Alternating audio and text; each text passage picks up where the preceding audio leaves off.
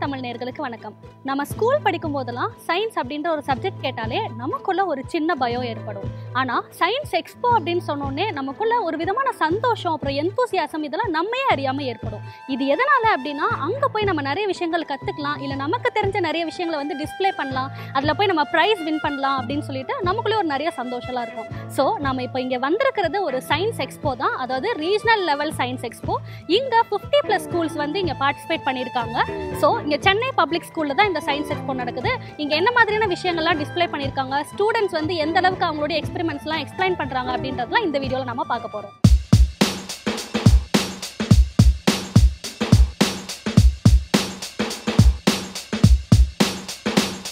பல மாணவர்கள் இந்த சயின்ஸ் எக்ஸ்போல கலந்துக்கிட்டதுனால சென்னை பப்ளிக் ஸ்கூல் ஒரு வித்தியாசமான சூழல்ல இருந்தது. Health and cleanliness, water management அப்படின்னு பல தீம்ஸ்ல அவங்க உருவாக்குன நிறைய விஷயங்களை மாணவர்கள் காட்சிப்படுத்தி இருந்தாங்க. நாங்கள் வந்து ஆர்கானிக் சானிட்டரி பேட் பண்ணியிருக்கோம். இது வந்து பனானா லீஃப் காட்டன் வச்சு பண்ணியிருக்கோம். இதில் பொல்யூஷன் ஆகாது, வாட்டர் கன்சர்வேஷன் ஆகும், ஹெல்த்துக்கும் நல்லது. ஏன்னா நார்மல் சானிட்டரி பேட் யூஸ் பண்ணால் கேன்சர் வரலாம், யூட்ரஸ் கேன்சர் வரும் பாடிக்கு.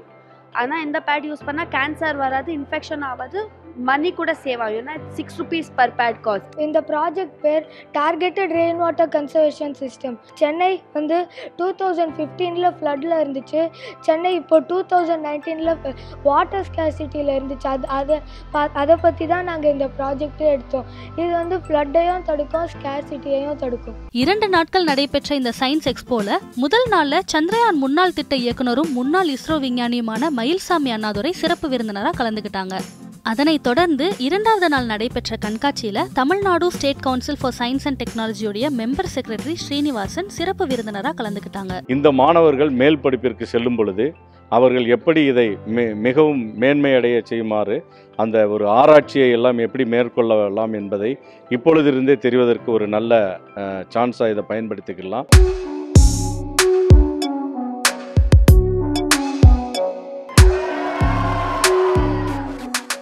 ரீஜனல் லெவல்ல நடந்த இந்த எக்ஸ்போல நூற்றுக்கணக்கான மாணவர்கள் பங்கேற்று அவங்க தயாரிச்ச பலவிதமான புதிய படைப்புகளை காட்சிப்படுத்தி அதை பத்தின விளக்கத்தையும் கொடுத்தாங்க. இது எல்லாத்தையுமே மேற்பார்வை செஞ்ச நிபுணர்கள் அடங்கிய குழு மாணவர்களுடைய படைப்புகள்ல சிறந்தவைகளை தேர்வு செஞ்சாங்க. அவங்க தேர்வு செஞ்ச 24 குழு நேஷனல் லெவல்ல நடக்க போற சயின்ஸ் எக்ஸ்போக்கு தகுதி பெற்றது. I am really happy that I got this opportunity because these children were highly creative and innovative. They really understood what is research-based thinking and problem-based learning.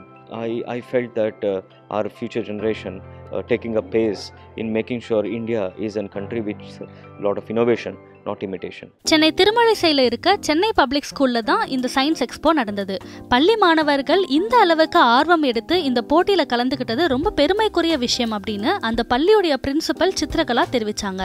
பசங்க வந்துட்டு அவங்க லெவலை விட ரொம்ப ஹையர் ஆர்டர் திங்கிங்கில் பண்ணியிருந்தாங்க. நிறைய ப்ராப்ளம்ஸ் சொசைட்டி சோஷியல் அவேர்னஸோட அவங்க அதை கிரியேட் பண்ணியிருந்தாங்க.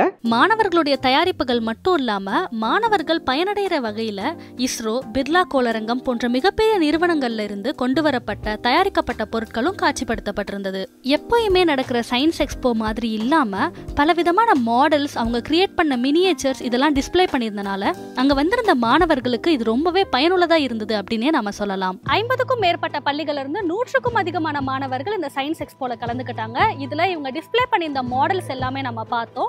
ஹெல்த், கிளென்லினஸ் அப்படின்னு சொல்லிட்டு நிறைய தீம்ல இந்த சயின்ஸ் எக்ஸ்போ நடந்தது.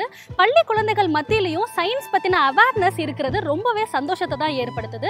இதுல 24 ஸ்டூடெண்ட்ஸை செலக்ட் பண்ணி அவங்க வந்து நேஷனல் லெவல் காம்படிஷன்ஸ்க்கு வந்து அனுப்ப போறாங்க. சயின்ஸ் அப்படின்றது இந்த காலகட்டத்தில் ரொம்பவே அவசியமான ஒன்று. அதை பத்தி நிறைய விஷயங்கள் வந்து இந்த பள்ளி குழந்தைகள் மத்தியிலும் இருக்கிறது ரொம்பவே வரவேற்பை தான் பெற்றிருக்கு.